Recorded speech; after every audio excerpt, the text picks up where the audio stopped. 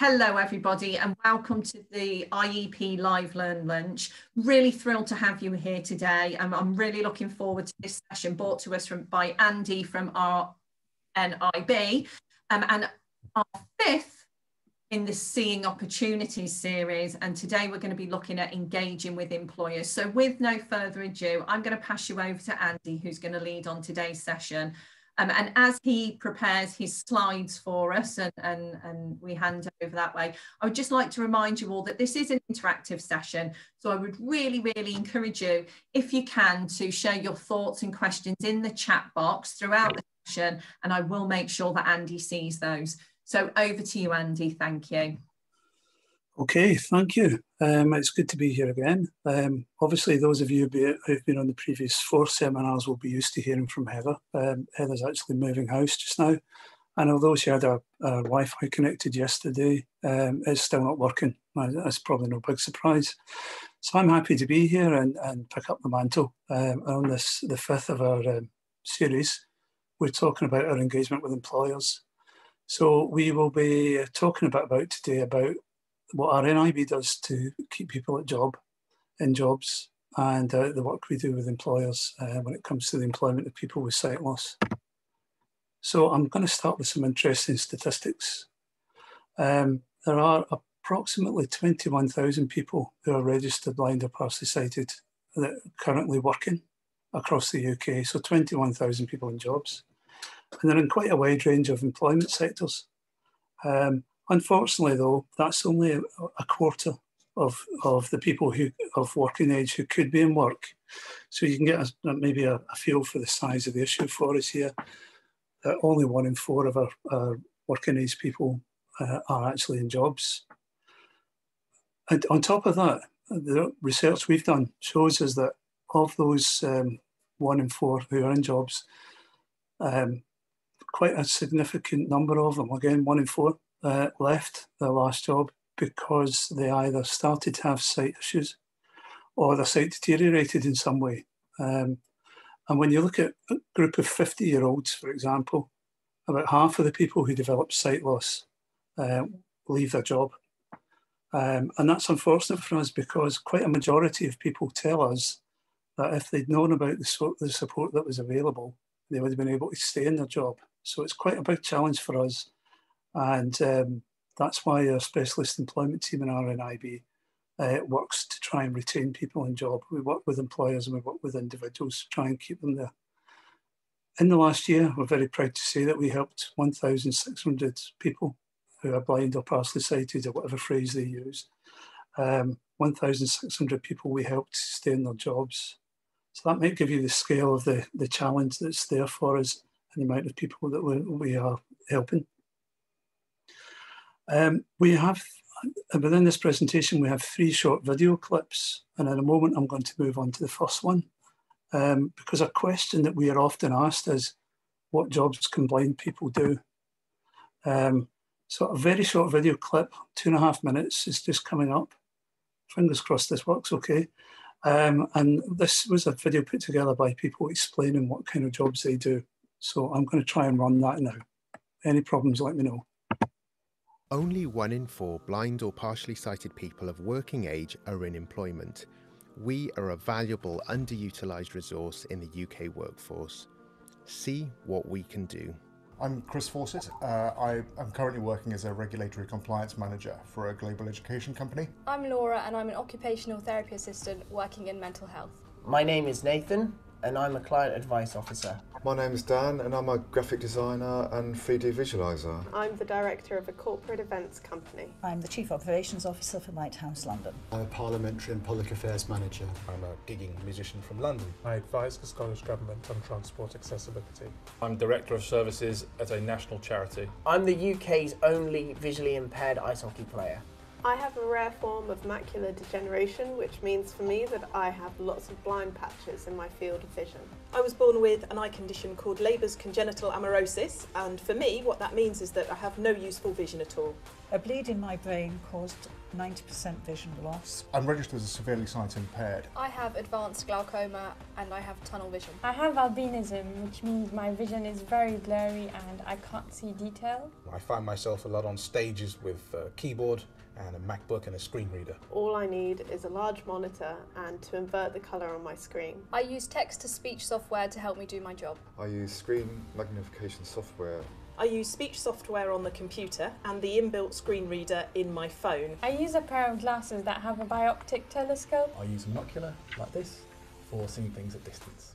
I've taught over 1,000 children to roller skate. I built my first computer in 2004. I used to work for the civil service in Whitehall as a ministerial private secretary. I'm an administrator for the civil service. I'm a press officer. A community development officer. I'm a locally elected councillor in the London Borough of Brent, where I'm also cabinet member for housing and welfare reform. I'm Scott and I'm a camera operator. I have extremely low vision in my left eye and I'm short-sighted in my right. And I made this film. See what we can do. Take our employment accessibility health check to find out how inclusive your workplace is. Visit rnib.org.uk. RNIB. See differently.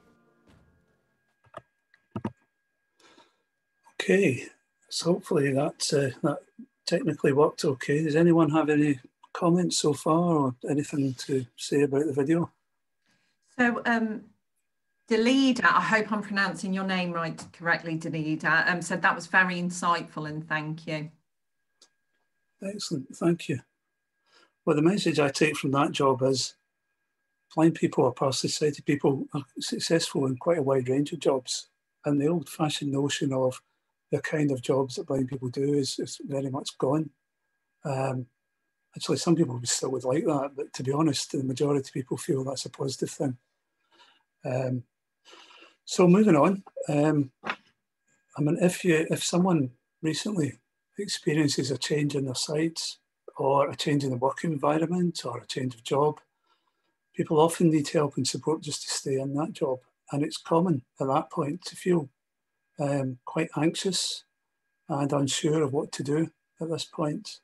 And advice at that point we feel is crucial because it helps to keep people in the job. Obviously, we want to help as many people as we can in RNIB because we're very committed to the idea that sight loss shouldn't equal job loss. So that's the message we're trying to get out. Importantly, what can we do to help? So we help employees and we work with them to try and keep in their jobs, particularly if there's a specific difficulty around sight loss.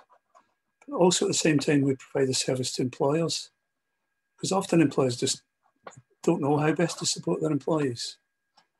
And we go about this by providing advice and practical solutions to employers and employees so that people are kept at work. This could include, for example, like advising people about use of technology or practical solutions in the workplace. It can be helping an employer to reach a decision about what's a reasonable adjustment.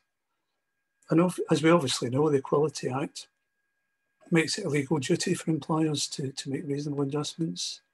So that could be something to do with like assistive technology in a computer or changing duties within a role. So we're very much there to provide that in-between service so that an employer can reach an informed decision and a customer can find out what they're looking for or what they need. At the same time, we also work with employers to try and encourage positive and inclusive recruitment. And we're about to launch a new standard called Visibly Better for employers.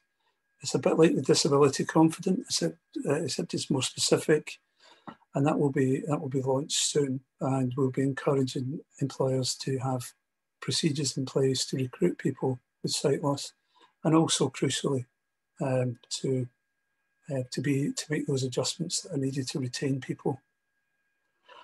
Okay, I'm going to move on to my next slide at the moment. Now, we have a bit of a video. This is where I need Helen's help because this will probably go wrong if I try anything. But the question here is, what does an employer do if one of their employees is losing their sight or their sight is changing?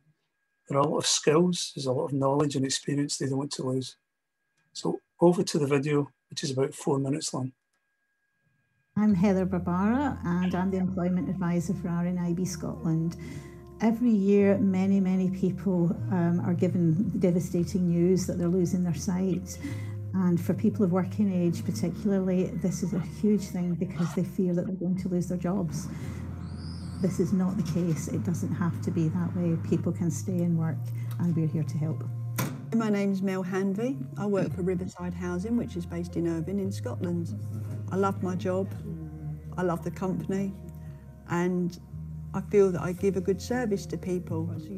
I'd been put on eye drops after suffering various conditions over the years, and unfortunately the eye drops had accelerated the condition further.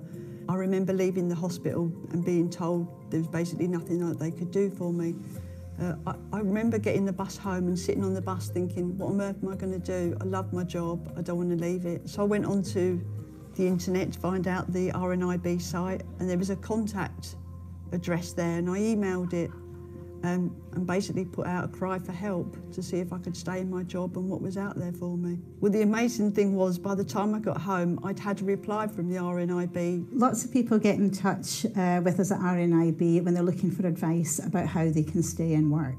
And for that reason, we've put together the Let's Work Together pack, and that's to help guide employers around the various steps that they can take to keep their employee in work. I came into work and had a meeting with my manager, Dwayne, and just explained that I'd met Heather from the RNIB and told him of the pack that was being introduced. Dwayne himself has said he doesn't know what he would do without that information because he didn't know which way to go. I wouldn't have guessed somebody with a sight impairment could have come back in and done this type of job. But now you've got screen magnification, you've got text speak. If a PDF document goes to her, she can hear that, she takes part in everything throughout the team. So I would not have guessed we could support somebody like that back into the workplace. Mel came into our RNIB office to look at some software and some demos of different equipment that she might be able to use in work. And that showed her that, yeah, actually I can do my job. There's nothing to stop me. There's equipment here that can help me with that. We spoke about how she could have funding towards the cost of this so that it wouldn't cost her employer lots of money. I came to Mel's workplace, met with her manager, Dwayne, and we worked together on a plan to get Mel back into work. I got bigger monitors, I had Zoom Tech software installed. Without it, I couldn't do the job, to be fair. Pardon the pun, but it's been an eye-opener. It really has. Of course, having Marriott involved in this project was hugely important. Marriott's a major international employer and a name that people are familiar with. And this helped to show that this pack is actually workable out there in the real world. I'm Claire Fisher. I work within the HR team for Marriott International. I'm based here at the Glasgow Marriott Hotel. I was delighted to be approached by the RNIB to be involved with the employer retention pack because often the adjustments that need to be made are quite minor, and they're very important to be able to offer employment opportunities to a diverse workforce and to do what we can to reduce any barriers that might be there, however small.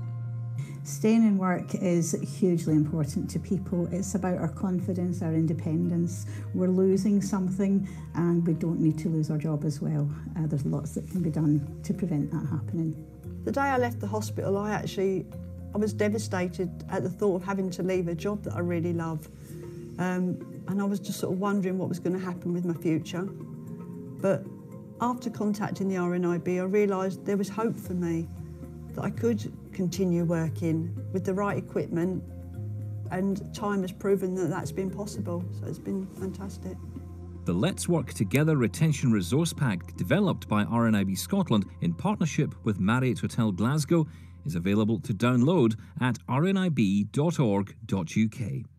RNIB. See differently.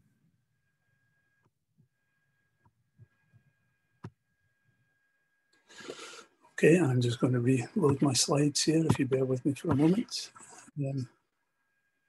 Does anyone have any comments on the content there?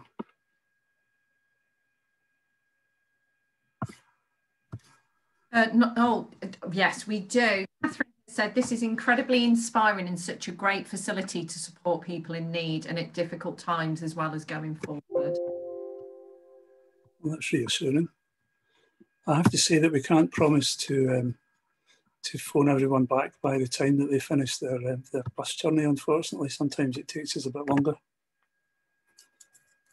Any other chat in there, Helen? Or, yeah, Jake says he agree. I did think that myself as well, that by the time you get home off your bus journey, that's setting the bar high is our Heather, isn't she? But no pressure, Andy, no pressure. Yeah.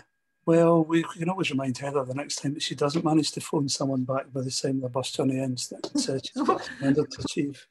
We could, couldn't we? We have a couple more comments here, or we have one more comment here, some questions. Okay. How do you engage employers? Do you reach out to a wide range of employers or target specifically those who have blind or sight impaired employees?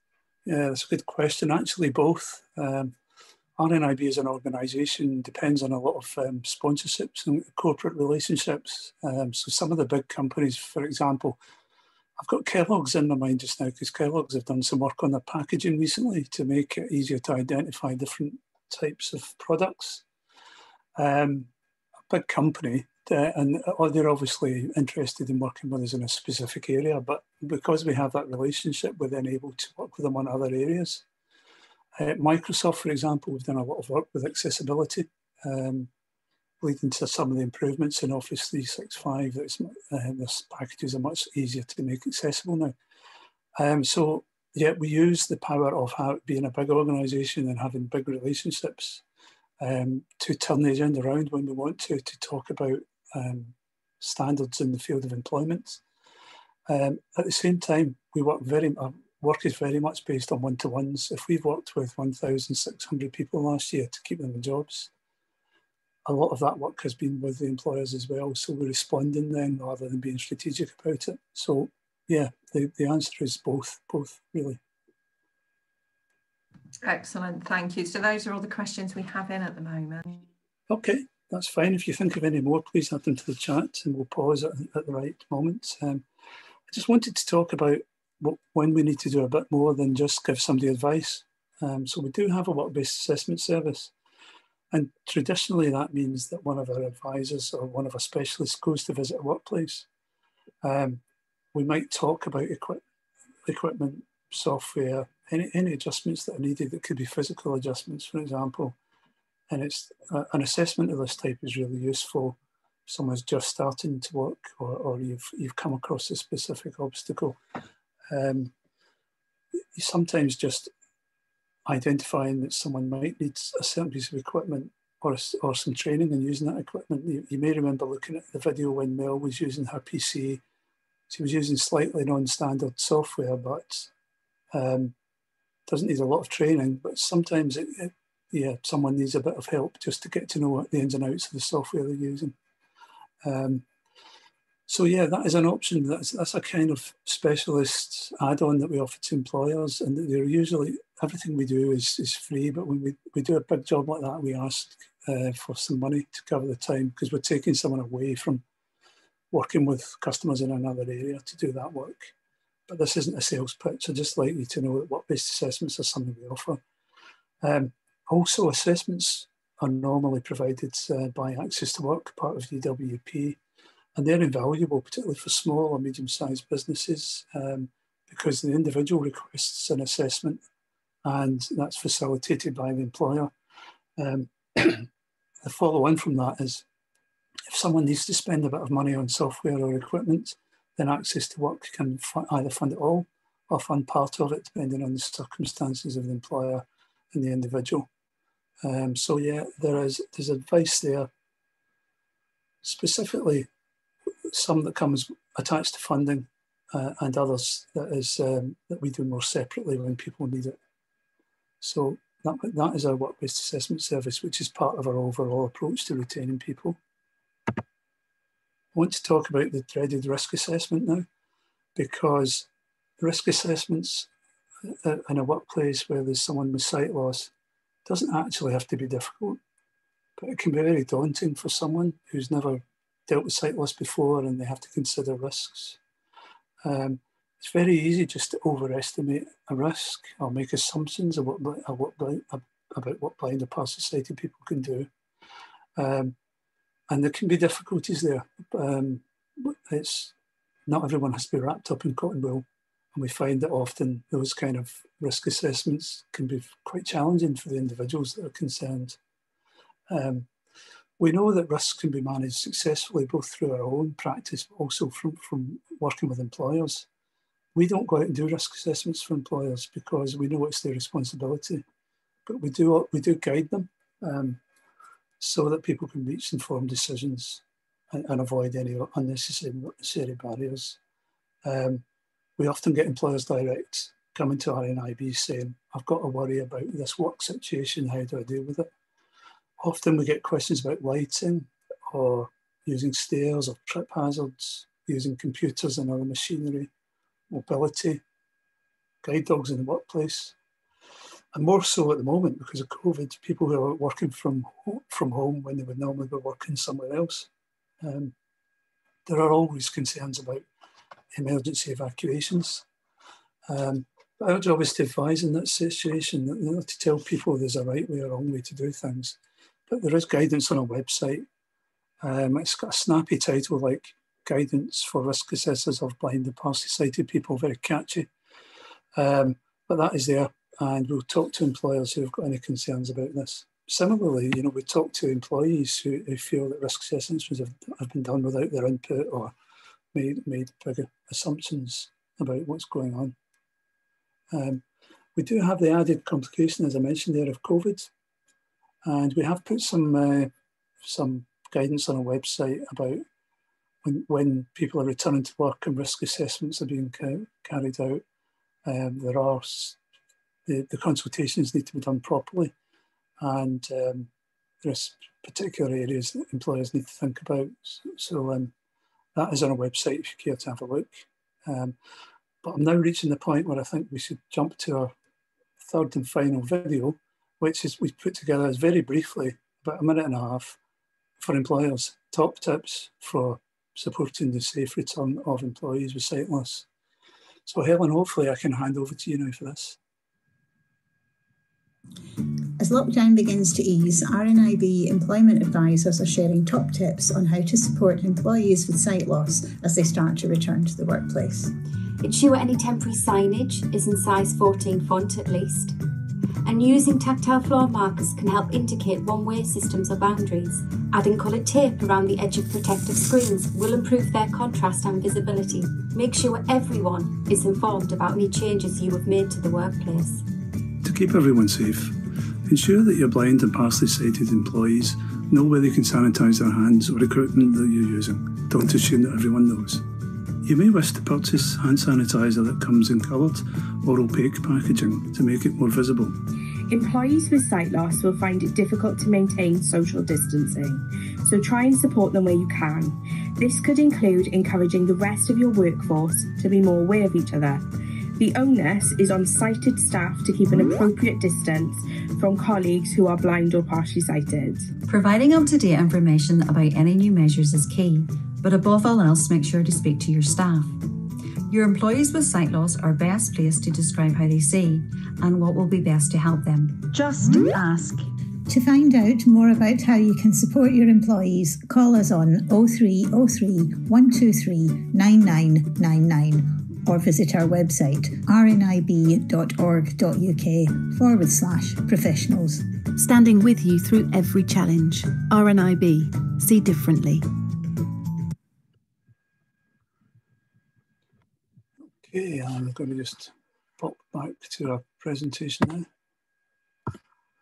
I wonder if this is a good time to pause and ask if anyone has any questions at this point. We don't have any questions in the chat at the moment, but we could give everyone a moment or two to see if anyone has a specific question they would like to ask.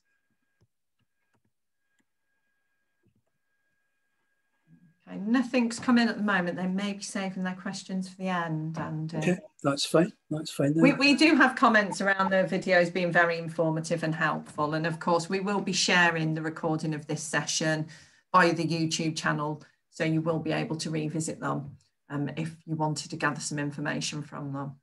And I believe these are all available via the YouTube channel for RNIB as well, aren't they, Andy? That's right, yes, that's right. Okay, then just in terms of our resources now, because I realise that you as professionals will be working with individuals. You may come across someone who's in a job and is a bit concerned or worried about how they're going to continue to do their job, or you may be talking to employers who want a bit of advice. Most of our advice is available online. So our website, which is rnib.org.uk, has sections there aimed at professionals, which actually we just heard at the end of the last video, and also a section for businesses on services we can offer them. So if you need any further information, then yeah, have a look online. We do have a range of fact sheets as well to cover things like recruitment, technology, and how to get the best out of DWP's Access to Work programme, or how you can support your colleague with sight loss to stay in work. And we all work busy lives and have different working patterns, so our feeling is it's better to just be upfront and have all that information there and available at any time. The Let's Work Together pack that we mentioned in a previous video is also there, and that is designed for an employer to be able to work with an individual and kind of work the best way of keeping people in jobs. Work-based assessments we heard of. We can do that for employers when they're looking for quite detailed and specific advice. E-learning, yes, e-learning. Now, many of you, I think, will have seen our e-learning for employment professionals, which has reached almost 2,000 people now since we launched it. We are working on a separate package for employers. So rather than in times gone by, we would have had to book a session for 20 people to turn up and someone from RNIB will come along and talk about sight loss. We want to give that away to employers, so they'll be able to do that in their own time when it suits them, and it'll run through the issues and support that's available for them. I don't have a launch date for that one as yet, but it will be well publicised when it does happen. I imagine it'll be another couple of months away. So that e-learning course will be there for employers and anyone who works within a company to raise their awareness and make them feel more confident.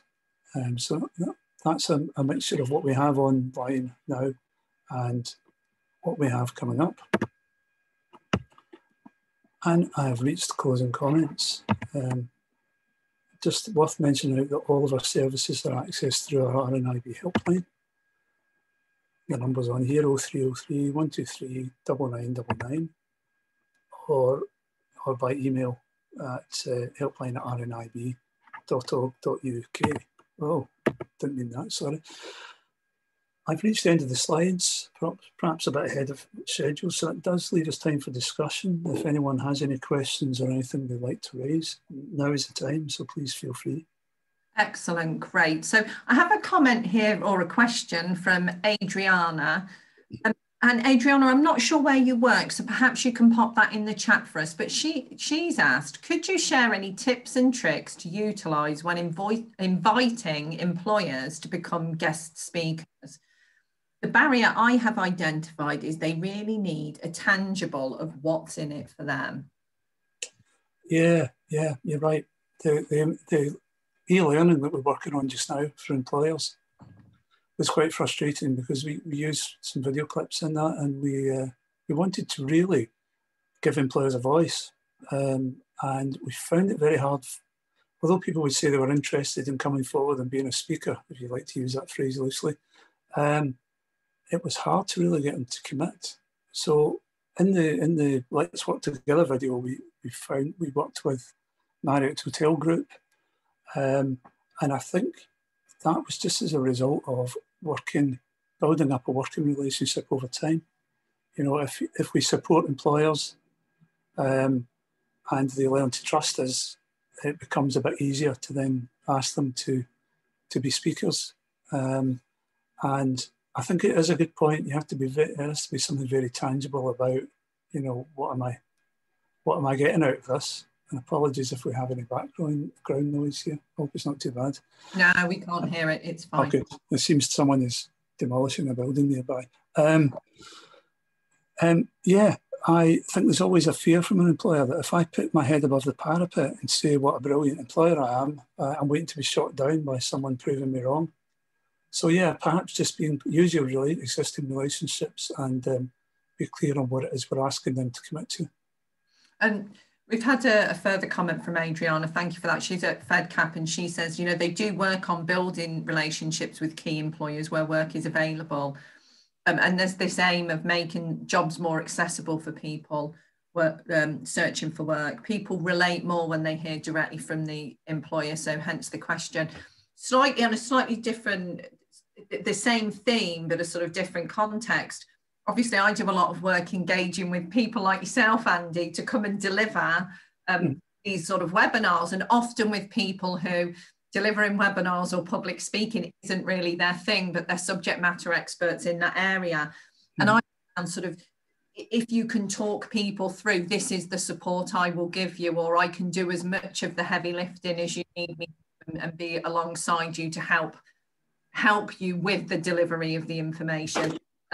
Employers or partner organisations, individuals within them find it easier to commit to doing things, because it is quite scary, isn't it, coming on to into a room full of people and standing up there and speaking to them. So I guess my tip or hint from that point of view would be, you know, to really outline the type of support that's there in order to allow them to come and speak and take part. Yeah, good point, Helen. Alberto has said, great topic. Are there some partnership organisations or charities that promote specific job opportunities for visually impaired people? Yeah, again, that's an interesting question. We have some employers that we're under discussion with just now who are very keen to, they see people with sight loss as being underrepresented in the workforces, and they're very keen to offer opportunities.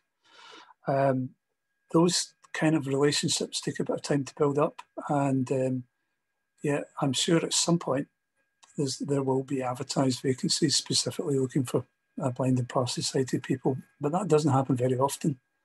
I think the key to any organisation like RNIB, the key to our success is to work with other agencies.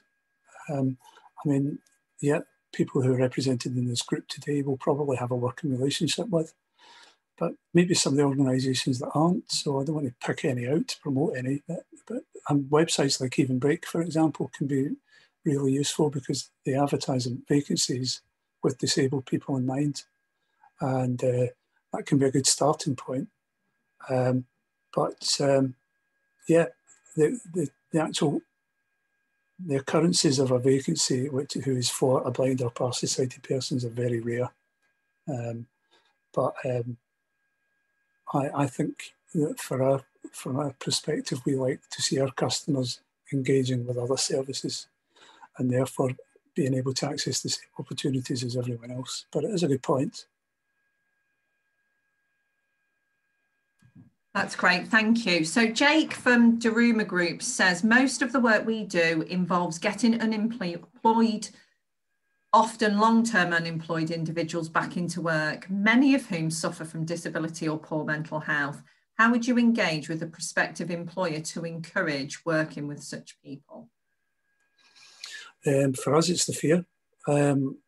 I think if RNIB on our own wanted to engage with an employer to help a blind or partially sighted person into a job, I'm not sure it would be that successful. We don't have the capacity for those kind of activities that we used to have. I think there are experts in this room, there are experts who are members of IEP, and there are some extremely good organisations there that can help people into jobs. I see us as being in the role of adding on to say, yeah, okay, he's an employer who wants to engage with someone and give them a job. We are there to help with the real specifics about, well, how are they going to be able to use that computer? How is this person going to be able to travel as part of their job? And I see us as an add-on to that. So if you're helping someone find a job and you're successful, then please get in touch with us, because at that point we'd like to kind of, you know, take people through the steps they need, engaging with access to work, for example, dealing with mobility and technology. They're the things that we have the specialist knowledge and I think we're kind of value added when it comes to a service of that type. Excellent. So really, and I know several people today, many people have either attended all of these Seen Opportunity sessions or watched the recordings. Just having this knowledge that there is this support out there is a way of engaging with employers by being able to have that conversation and saying, you know, there are things in place, there's technology in place to support, there's, you know, there's organisations that can come in and support people as they join your workforce, will make employers feel more confident about opening up those opportunities.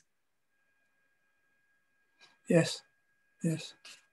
Excellent, good, thank you very much. So those are all the questions we have at the moment. So I'm wondering if anyone else has got a question they would like to ask around employer engagement, or anything else to do that you think Andy on this topic might be able to help you with while we have this time. Now is your moment to pop that in the chat. But don't, you know, it's always pressure then for people to type as quickly as they can while we're just waiting to see if anyone has got any additional questions. I believe we do have another session planned. I've been speaking with Heather. We are going to be having another session in August. So please do keep your eyes out for that. That will come out to you all in the Learning Network e-bulletins that will be sent out every week on a Wednesday morning, as you will all know. Adriana says, are there any employers who are known for being inclusive from an ageism perspective? That's slightly different, isn't it, to a site? Yeah. I'm going to say the easy answer to that one is no, but I'm trying to wriggle off the hook with that one, because we don't have like a disability confident standard for ageism in workplaces. I think though it's particularly relevant to us because as people age, there are more opportunities for people to have sight loss, and we're very much aware. I know that there have been projects in Scotland that have been addressing helping people to, let's say, towards the end of their working life. That includes me, I think. But specifically supporting people who are, like, for example, over 50 to try and keep them in jobs. And I'm sure that there have been employers involved in that particular project. So if it's happened in Scotland, it must have been replicated in other parts of the UK. Okay. That's something we can look out for, thank you. And sort of in response to that, Adriana, we have been working, the IEP have been working recently, are in coming towards the end of a project of developing some e-learning around specifically employability support for older workers, so 50 pluses. And we're developing a suite of e-learning modules that will be released in the coming weeks. So watch this space and keep an eye out for that. But that e-learning is specifically focusing on age rather than the age-related sight loss and that combination. But yeah, there is something coming from the IEP and Centre for Ageing Better in the next few weeks, and by that I mean very soon rather than distantly in the future. So hopefully, she says, amazing news, thanks for sharing, great. I probably should have waited until there was a big announcement, but you've asked, so you heard it here first, and don't tell marketing yet. So it's great. We are really excited about it. Okay, so we haven't got any more sight loss and employer engagement related questions coming at the moment. Okay. Well, maybe I can just take the opportunity to thank everyone for joining us today, and thank Helen for dealing with all the nuts and bolts issues in the webinar today. So thanks very much.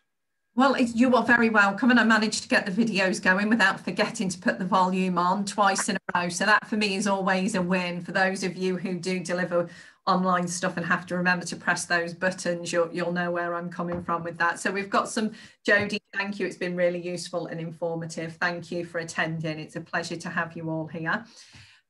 So thank you. This was I think it was our 66th Live Learn Lunch. I can't believe it. They're just flying by. It still feels like it was only yesterday I was nervously doing the first one.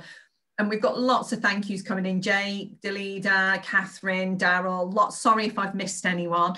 For those of you who always like me to let them know what's coming next, Next week, we have the Good Employability Company, David, one of our IEP fellows, coming back to look at taking risks and doing good. What does the evidence tell us about who we help and who we harm? So a really interesting one there. So make sure if you haven't already subscribed or registered for that one that you do.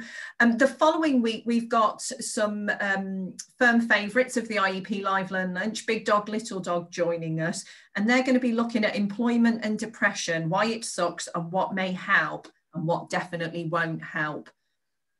So yeah, two really interesting ones, very diverse and very different ones coming up over the coming weeks. I've really loved today's session, so thank you, Andy, for that. Really interesting.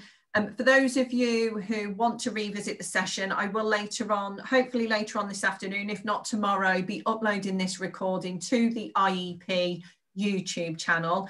If you're not already subscribed, do pop over there and press subscribe. And what that means is whenever we record any of our sessions and upload it, you will get a notification. And it means if you can't join us on a Wednesday, you don't need to miss that learning. And also for those of you who are IEP members, don't forget you can pop into your membership account on the IEP website and record these sessions as CPD. So please make sure you're doing that. And then when you print off your annual CPD certificate, you'll have all those points on there. So it's great to have you here. So thanks again, Andy. Everybody go and enjoy the beautiful, when you finish work, I can't say go and enjoy it straight away. I'll get in trouble with all your bosses, but I hope you all enjoy the wonderful weather we're experiencing. And I really look forward to seeing you all on future sessions. Take care, everybody. Have a great week. Bye-bye. I'm going to stop that recording there, so thanks.